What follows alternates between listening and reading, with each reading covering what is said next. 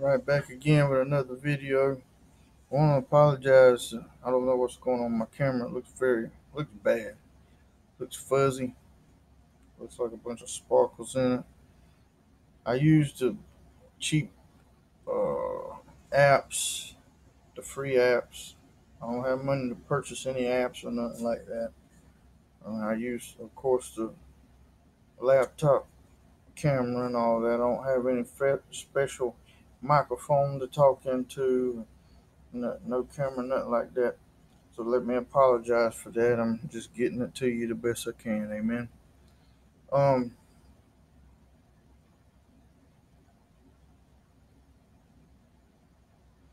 well, let me just speak on this.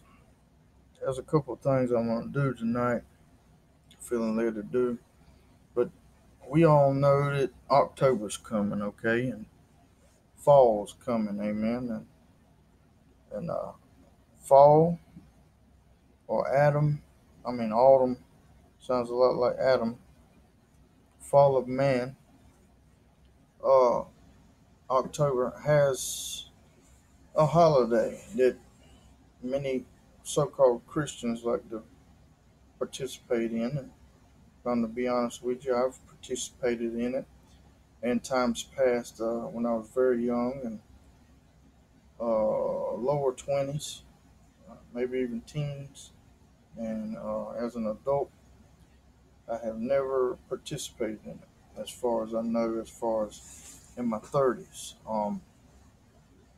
And the reason why is if you start to do some of the research on how the jack-o'-lantern came to be, I may do a teaching on it, jack-o'-lantern, and what the jack-o'-lantern is, and what All Hallows Eve is, and Halloween is, you start to see that it's outright pagan. There's nothing Christian about it. You can't find jack-o'-lantern in the Bible. You can't find uh, uh, uh, um, Halloween in the Bible. All those things. But you will find harvest time and what is it? Uh, there's seasonal things, but none of the modern day holidays, if you will. There's feasts written in the Bible, and that's what we're supposed to keep as Christians, and not really holidays, if you will. They're holy days, and there's a difference that the Catholic Church and the Romans and the pagans and all of them got together, the Laodiceans and the carnality Christians, and they came up with the fabrication. It's no different than what they're trying to do today. They're trying to bring the Episcopals with the Methodists, with the Catholics, with the Lutherans, with the Calvinists, and so on down the road. And God was telling me, He was showing me that He has the devil has his minions in every church in some way, shape, form, or fashion, and they're trying to influence these worldly things. But meanwhile, you have it's like a fist fight. You got the devil punching and God punching, and every shot that a minister takes, the minister gives one back in rebuke, or he should, or she, if you want to call it, whatever. But we got to have a backbone as Christians. We got to have a backbone to be against these things and come out of it. Don't be partakers of her sins, the Bible says. Amen. Don't set up under homosexual pastors. Don't set up under um um um wolves in sheep's clothing. Don't partake in worldly uh, ceremonies and worldly party atmospheric type situations. But enough about all that until another time. I'm not going to stop speaking on it and rebuking it. I'm just going to end that portion of it for now. Now, recently I had to go to somebody's house and I had to pray for somebody. I'm not going to call their name out. I wouldn't do that. I'm going to keep it discreet. But it was powerful. It was powerful. It was a powerful move of God. It was a good testimony. And this person, they're going through some things, going through a lot of things, and they're battling this or that. I'm not going to get into all the details. But what I will say is, they said that they had something going on with the arm and the hand and the elbows, but particularly right in this area here. And so I grabbed her hand and I started praying. And I started moving with boldness and power.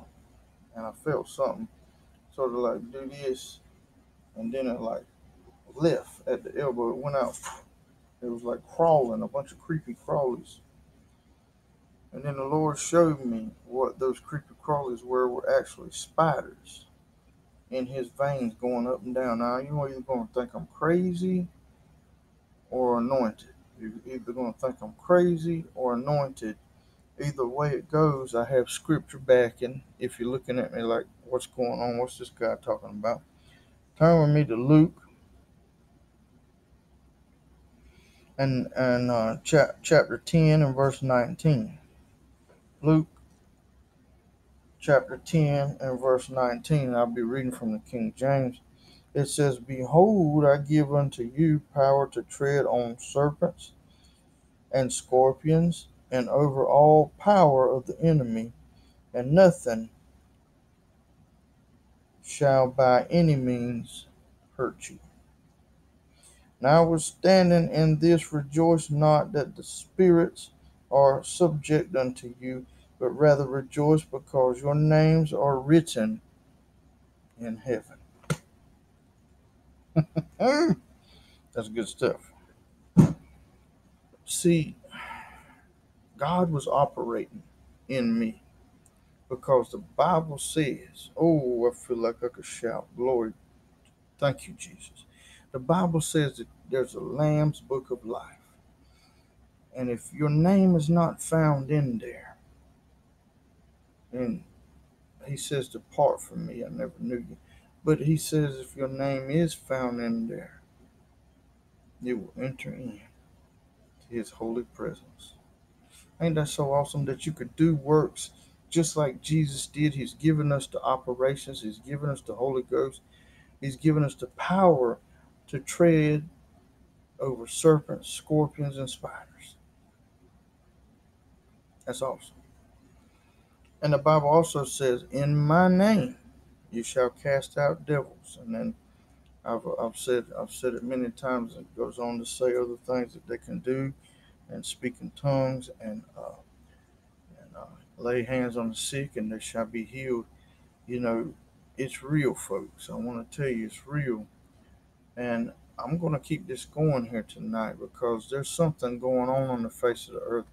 I've seen tonight more videos of street ministers out than I've seen in a long time, and they're all doing it together. Look, God is doing something. And tonight, right now, tonight, on Saturday, nonetheless, preparing for Sunday as the influx will carry over, praise God. I pray that the mighty move of God continues unto the night, all through the night, over into the morning. Praise God. God be with you, street ministers out there tonight. May God keep you safe and under his sheltering wings and protected by his mighty right hand. Praise God. Holy salute to the Holy Club. I'm going to be right back with a couple of testimonies, a couple of personal testimonies of me. Amen. That was a testimony of another that I went to him and prayed, but I'm going to be right back with a couple of other testimonies about how the devil tried to steal my ministry and take my life, but God wouldn't allow it. Holy salute to the Holy Club. I'll be right back with another. God bless you. Keep preaching. Keep teaching out there. Amen. I feel a move of the Holy Ghost. God's doing something tonight. I feel a move of God on the face of the globe. He's trying to tell us something. He's trying to warn us of something. Something big is coming. Something dangerous is coming to this world. Something dangerous is coming to the East Coast. Watch out for the skies. and the signs of the times of the coming of the Lord Jesus Christ. Lift your head, your redemption draweth nigh. Oh, glory. Get your hearts right. Get your mind right with Jesus. Turn to Jesus Christ. He is the answer of all we face in these final times, in these final hours.